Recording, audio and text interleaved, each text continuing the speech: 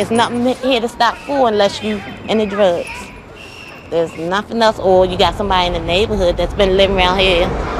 But other than that, there's nothing else around here. Nothing. I'm under the opinion that those under 19 will not make it to 50. They don't care if they die. They don't care if they go to jail. I mean, you get more respect for coming out of jail than finishing school. These kids are born into the corner. They're living it every day. Every aspect of their lives is touched by it. From the media, which enhances it, to the street. The street is alive with this. These people are not foolish. They sense what is the truth, that the economy of this country has passed them by, that West Baltimore is as isolated as some sort of third world country when it comes to genuine economic imperative, and that the only thing that still works on these corners is the sale and the use of drugs. Put it back there. Yes. Where? Okay, what do we do when we see a drug top? First thing you did was right. You called me and told me. Ella Thompson is more than Christian, and I mean that in the best sense. She has given to this neighborhood long after the idea of giving to this neighborhood would seem ridiculous to most people. We get some gloves and get it up and put it in place. Right. Do we ever touch it with our hands? No. Okay. She has to live on small victories. She can't look towards touching lives and have them immediately transform themselves. She only has those kids at the rec center. Even when she was the full-time head of the rec center, she only had them 3 hours on a weekday. Then they went back to the same nightmare. I keep myself straight because I cannot tell them, you know, to do something and I'm not doing it myself. So every time I'm in their presence, I always try to re-emphasize something positive to them, you know. Just give them a hug. Look, it's added up. All right, that has a long route. I love the challenge because I know that I can win, and I know they can win. These kids need a chance, they deserve a chance to win, and they want that chance.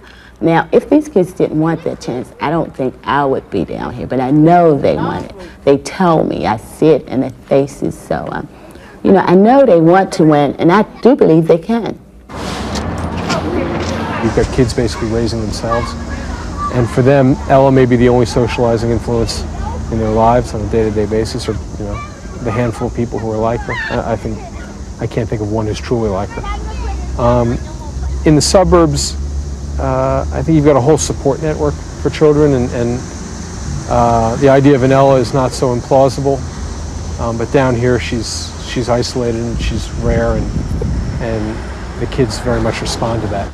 The biggest challenge for this community to help get it straightened out is to get positive people in here. Really, for one thing, they're trying to close the recreation centers, they're trying to close the libraries, and the kids don't have any place to go.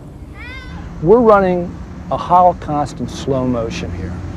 It's been going on since the 60s maybe in the cities, and it's just grinding and grinding and grinding. And we're losing generation after generation, and they're getting farther and farther apart.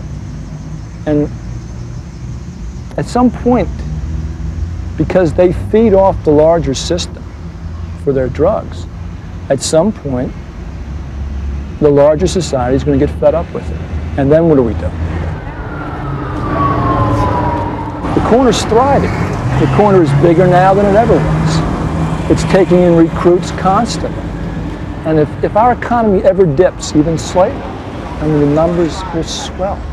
Because the corner can take as many people as you throw at it. As many people as you don't want in this society, the corner will take them. Yes, but I'm pushing right back, harder than they are. And so you just keep on pushing, and eventually they will get the message. And I'm not going to let them have the kids. I'm not going to let them have them. And y'all know I'm not going to let y'all go out to the streets. I'm not going to let you go. I'm going to be always there for you if I'm here, if I'm not here. Some of you, most of you have my phone and call me at home, and I will be here to answer any questions that you all might have. You want to talk to me about anything, I'll be right here. I believe that this generation can be the ones to break that cycle because they can see what it did to their grandparents and their parents, and they need to know that they do not have to go that route. I want hugs for my babies.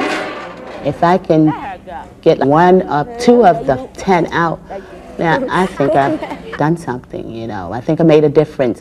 Come on, children, children. And maybe those 2 that I got can come and get the other 8. See now, don't that little part look better that we did?